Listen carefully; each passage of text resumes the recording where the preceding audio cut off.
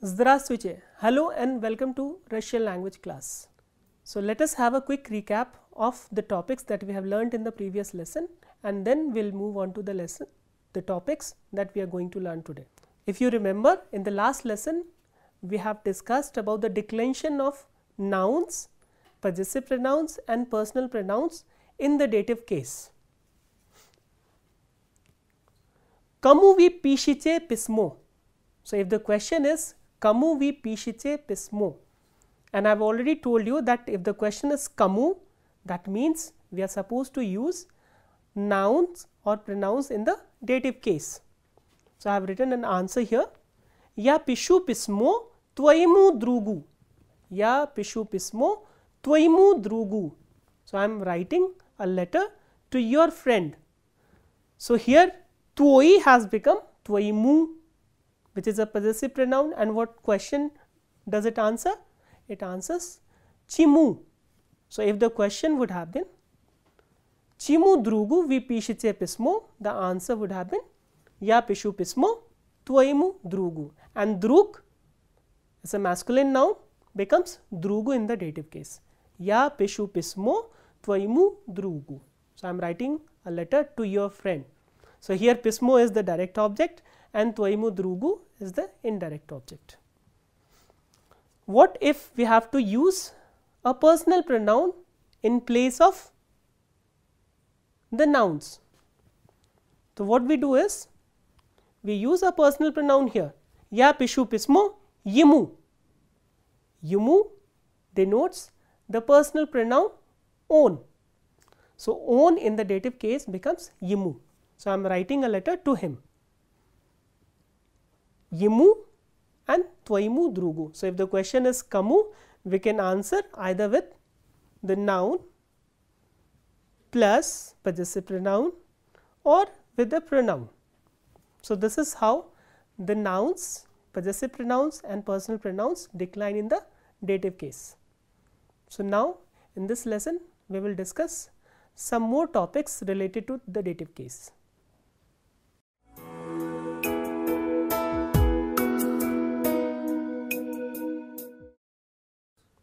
While discussing the uses of the dative case, we have discussed that there are certain prepositions which require the dative case of nouns, pronouns to be used after them. And I had also told you that some of the prepositions are like such as per, ka, blagodarya and saglasna. So these are the four prepositions we are going to discuss in this lesson. So all these prepositions, they require nouns and pronouns to be in the dative case. So let's first we dwell on the first preposition, which is per. This is a very interesting preposition because in English we do not have any corresponding or equivalent preposition in English. In Russian, this preposition conveys several meanings. So in this lesson we will discuss about some of them. The first meaning it conveys that movement along the surface. So if the subject is moving along the surface or on the surface, this meaning is conveyed by this preposition per. And again I have already told you in the beginning that per takes noun in the dative case. For example, Nashi ribята шли по берегу реки. Nashi ribята. Ribята is boys or guys. So our boys went along the bank of the river. So berek is bank.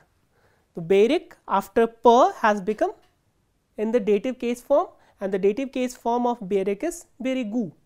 Per beregu reki, along the bank of the river.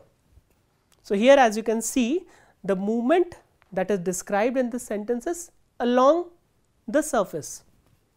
The next meaning it conveys is movement in various directions. So if the direction is not fixed, you are going here, there and from there to there. In that case we use the preposition per, and after per, noun in the dative case. For example, on любит ездить по миру. Mir is world, ездить is to travel, lubit is to love. So, he loves to travel around the world. So, here he loves to travel around the world or across the world, across the globe. So, that is how you can translate this sentence into English. So, here as you can see, the movement is in the various directions. So, there is no fixed direction where he is heading to. So, in this circumstances or situation, we are supposed to use the preposition per along with the noun in the dative case. So, we will now look at other meanings of the preposition per.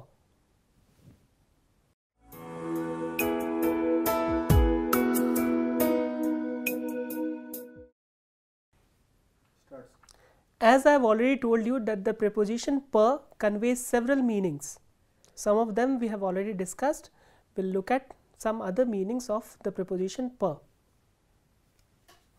Preposition per denotes the routine repetitive action which takes place at the regular intervals. So, if an action is taking place at regular intervals and it is a routine action, in that case also we will use the preposition per with the noun in the dative case in plural. For example, मी सबीरायमस्या पर Sridama. So, here Srida is the name of a weekday which is Wednesday. Me सबीरायमस्या, we meet on Wednesdays. So, here we are using the preposition per along with the noun in the plural in the accusative case. So, if we are denoting a repetitive action, a routine repetitive action which is taking place at a regular interval, then we use the preposition per along with the noun in plural in the dative case. मी सबीरायमस्या पर Sridama, we meet on Wednesdays. The next meaning the preposition per conveys is the distributing action. So, for example, if there is a situation where something is being distributed a piece, one piece each, in that case also we use the preposition per along with the noun in the singular dative case. For example, मी दाली द्रुजियाम पर याबलकू, मी दाली द्रुजियाम पर याबलकू. So, here as you can see, after per we have used singular noun in the dative case. So, what does this sentence mean? मी दाली, we gave friends one apple a piece. So, one apple to each one of them. So, here this is the distributive action. We gave friends one apple a piece or one apple each one of them. The next example for the same meaning we have is Ribyata vziali pabilietuf kase. Ribyata vziali pabilietuf kase. Kasa is counter, cash counter. Bilyet is ticket. Vzyat, you know this verb. This is the perfective aspect of the verb brach, which is to take. Ribyata we have just now discussed is the boys or guys. The boys took one ticket apiece at the ticket counter or at the counter. So, here also there is a distributive action, that is why the noun has been used in the dative case in singular. So, this is two of the few meanings that the preposition per conveys. There are other meanings as well, we will look at some of them.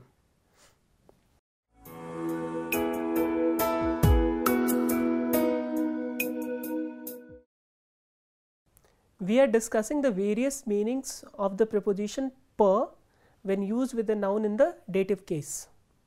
So, we have already discussed some of the meanings, and the next meaning that the preposition per conveys is specialization. So, preposition per also indicates the specializations of a person or a thing. For example, it also conveys the meaning of a subject. When you want to denote a subject, then we also use the preposition per. For example, on specialist per physique. On specialist per physique. He is an expert of physics. Per physique. Physica becomes physique in the dative case because it is used after the preposition per. Un specialist per physique.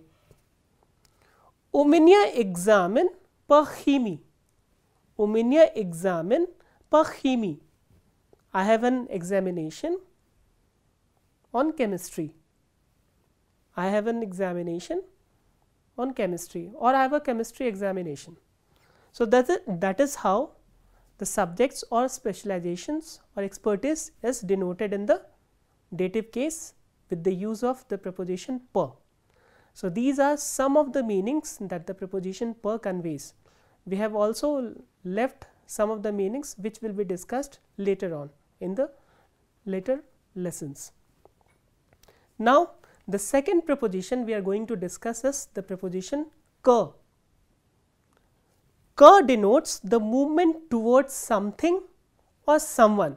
So, basically it can denote the movement towards an inanimate being or as well as animate being, and it takes kchimu, kakamu. So, if you are using an animate noun, it will take kakamu. If you are using an inanimate noun, the question will take kchimu. For example, mi padashli k magazinu. Mi padashli k magazinu. See, the verb padaiti is a verb of motion. So, this verb itself denotes the motion or a movement towards something. Mi padashli k magazinu. Kchimu vi padashli. So, if the question would be kchimu vi padashli, we will use an inanimate noun with the preposition ke to denote the movement towards something. So, we approached to the shop or we went to the shop. So, this is how we translate the sentence into English. Mi padashli k magazinu. The next example we have is ya idu k bratu. Ya idu k bratu. K kamu vi idioce. So, if the question is k kamu vi idioce, k kamu is to which place or to whose place are you going or where are you going. So, how will you answer this question? Because since the question has an interrogative word kamu, we will use an animate noun in the answer in the dative case. Ya idu k bratu. So, I am going to my brother's place or I am going to my brother's. That is how we say in English. So, here k bratu does not mean that you are going to brother. It always means or conveys the meaning that you are going to your brother's place. If we use k sistre, k padruge, k drugu, they will also mean the same thing. So, you are going to either your friend's place or your friend's house or your sister's house and so on. So, this is how we use the preposition ke, which means the movement towards something or someone. So, let us move on to the next preposition that take the dative case of nouns, which is blagadarya.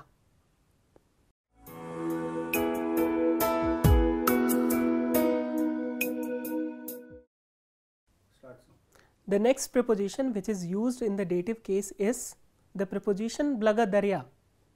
Blagadarya denotes an action owing to somebody or something, which means due to something or someone. So, when an action happens owing to someone or somebody, we use this preposition blagadarya. For example, blagadarya aanne yasdal examini. Blagadarya aanne yasdal examini. Sdach is the perfective aspect of sdavach, which means to pass the exam. Sdach is to pass the exams. Blagadarya aanne. So, thanks to Anna or because of Anna, I passed the examinations. So, here blagadarya could mean either thanks to or owing to or because of or due to. So, because of Anna, I passed the examinations. The next example we have is Благодаря Сергею мы смогли получить билеты домой. Благодаря Сергею мы смогли получить билеты домой. Smugly is from the verb smoch. Moch, smoch. Smoch is the perfective aspect of the verb moch, can. Получить is the perfective aspect of the verb получать, which is to get or to receive. Билеты, you know, tickets. Домой, home. So, благодаря Сергею. So, because of Sergei, we could get or we could receive the tickets home. Because of Sergei, we could get the tickets home.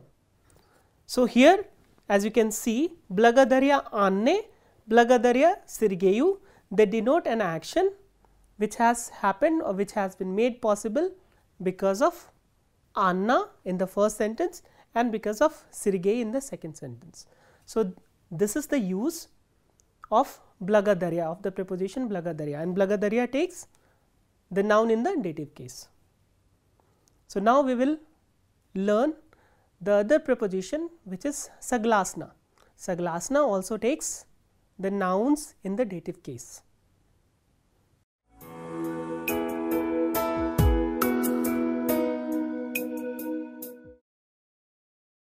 The next preposition which takes nouns in the dative case is the preposition saglasna. Saglasna denotes an action which is in accordance with something or somebody. The preposition saglasna means according to or in accordance with something. For example, saglasna zakonu nilzya kuric na ulice. Saglasna zakonu nilzya kuric na ulice. Saglasna, as I have already told you, that it means according to or in accordance with. So, according to the law, zakon is law, nilzya kuric na ulice. You already know this word nilzya, which means one is not allowed or it is not allowed to smoke on the street. So, as per the law, it is not allowed to smoke on the street. So, here as you can see, zakon, which is the masculine noun, has been used in the dative case. Saglasna zakonu. The next sentence we have is saglasna planu mi budem itti v kinoteatr v 9 časov. Saglasna planu mi budem itti v kinoteatr v 9 časov. Saglasna planu, as per the plan or in accordance with the plan, we will go to the movie theatre at 9 o'clock. So, here again plan, which is a masculine noun, has been used in the dative case, and часов. Часов, if you remember, we have discussed that how do we express time in Russian, and I have told you that час has 3 forms, and with 5 onwards up to 20 we use часов. That is why we have used here 9 часов. Saglasna planu mi budem itti v kinoteatr v 9 časov. So, this is how we use the preposition saglasna, and it takes the dative case of nouns either in singular or in plural.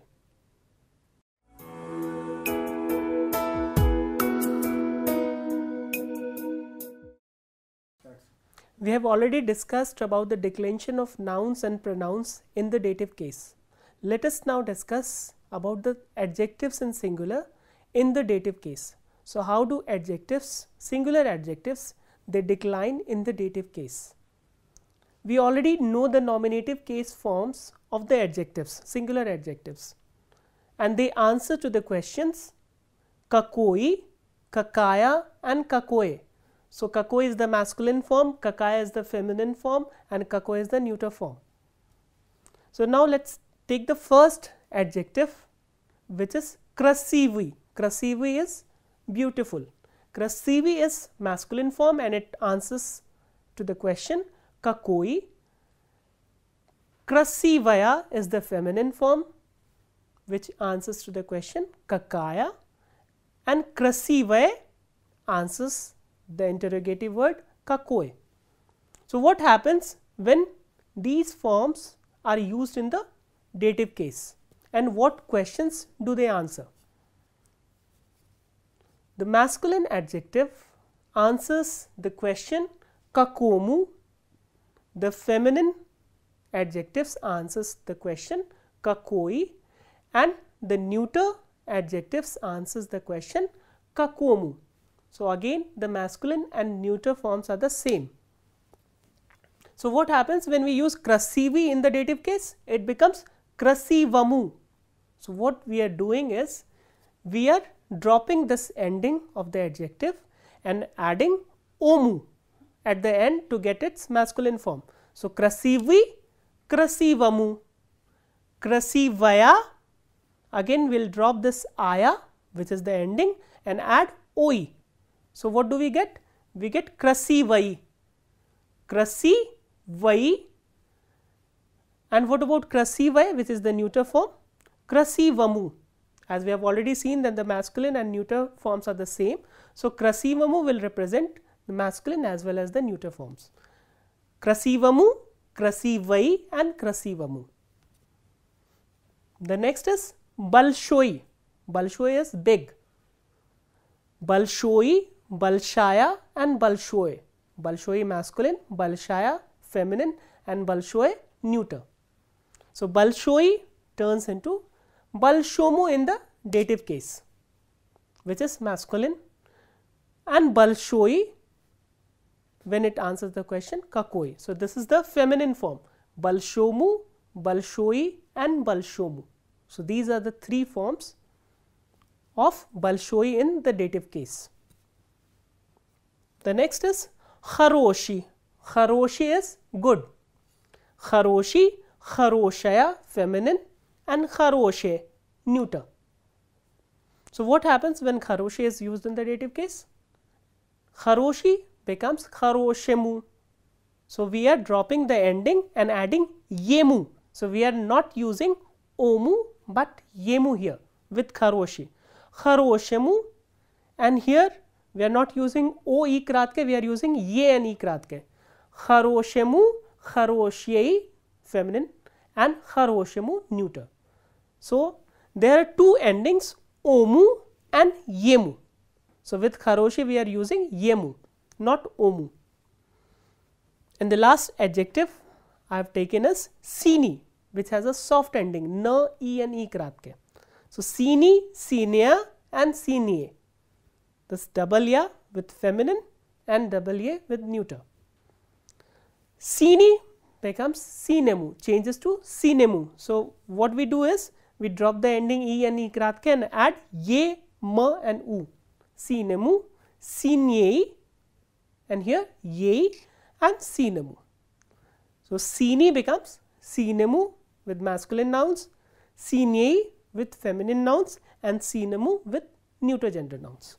So, this is how we decline the adjectives in the dative case in singular. So, now let us look at some of the examples. Ja pišu pismo staramu drugu.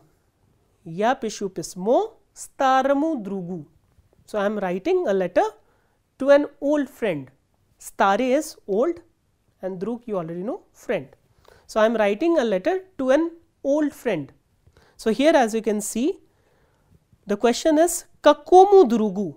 So, if I have to ask a question for the adjective, the question would be kakomu drugu vi pišice pismo. So, to which friend are you writing a letter? So, I am writing a letter to an old friend. So, starmu will be the answer to kakomu. Kakomu drugu vi pišice pismo, ja pišu pismo staramu drugu. The next sentence that I have written here is Ani pakazevayut fotografi ruskay studentke. Ani pakazevayut fotografi ruskay studentke. Pakazevach is to show. Photography, you know, photografia is photograph or picture. Ruskay studentke. So, they are showing the pictures to Russian student. So, here studentka is the feminine gender noun. That is why we are using ruskay, which is the feminine counterpart of Ruski. So, what question does this form answer? Какой студентке они показывают фотографии? Какой студентке? To which student they are showing pictures. So, here the question would be какой and here какому. Why? Because the noun is masculine and here the noun is feminine. So, for feminine nouns we ask the question какой and for masculine we ask the question какому. So, this is about the declension of adjectives in the dative case.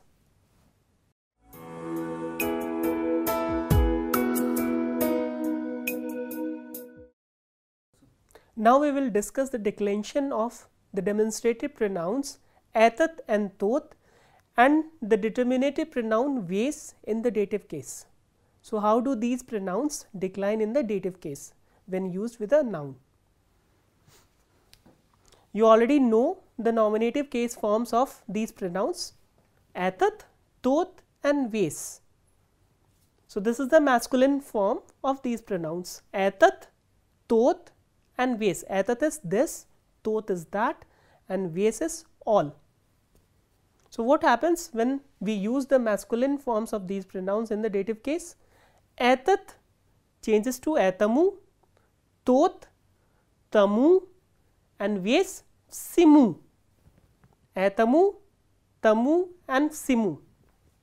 The feminine forms эта, та and ся changes to этой, той, ifsiei and siei. Этой, toi and siei.